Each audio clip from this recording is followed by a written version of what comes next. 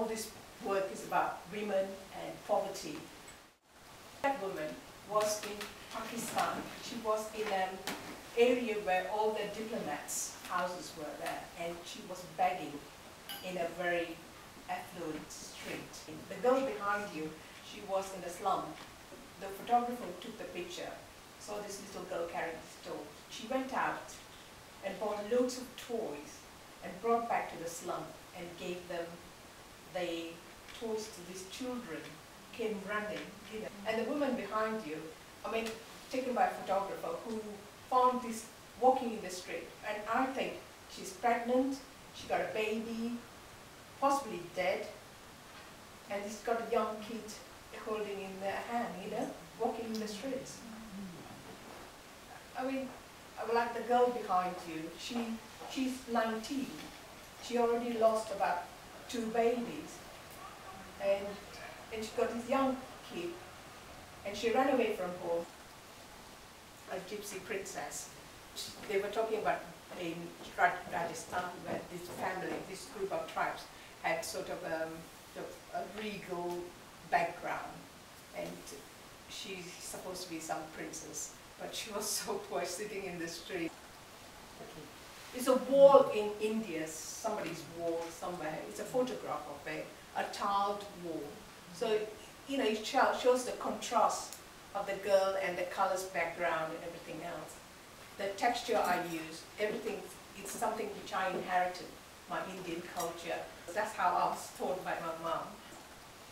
My work mainly started from photographs. I took this picture in Hungary last year, and it's in a market where the old ladies were shopping, selling their own goods and stuff. Mainly the old people were indigo, hand-dyed, printed, and black cardigans. That's what they mostly wore. When I started my work, I was using recycled fabrics for the background and for the artwork. And I still use recycled fabric on the figures. The best clothes you get is in the charity shop. But the funny thing is, the women ask me, "Oh, it's very nice. Do you like it? Are you going to wear it?" And I'm saying, "Oh no, I'm going to cut them." And the background I moved on from using, they were Hungarian sack, to use as a background because they're linen and they had good texture. To put the work on, it holds well. And the applique is something which I learned. So I try to applicate on faces. I take the photographs and then I digitally manipulate them. And then when I manipulate the photograph, they give the light and the shade. Then I use applique on them, and then I stitch according to the color. So it gives the light and the shade of the figure as everybody knows. Many people ask me, why don't you stitch the clothing? Instead of, like, you stitch the face, stitch the body, the clothes. I said, well, it would be like everybody else's work if I do that. I want to do something totally different. So I could stitch because my mom was an embroiderer, so I learned from how to stitch. But also my 2 years background in life drawing did help me with the drawings and getting the light and shade and figures and everything. When I do the face, stitch them, and then do the hair last.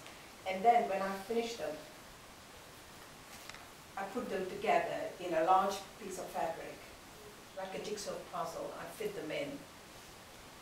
And then once I've done everything, then I cut them out and put them in a larger piece of fabric, and cut this around and then put them on the base and stitch them to the base fabric. I really like my work, and I really like people to understand the meaning goes beyond my work. It's about poverty and people that are still suffering. These are real living people. If you see a photograph, how many people pick up a photograph and show the whole world, say, look at this? But the art speaks a lot. You know, this work has gone to America and back and all around. How many people have seen this work? Quite a lot. That's my work, and that's my compassion. You know? And I feel really sad for these people who have to suffer for nothing, you know. Thank you.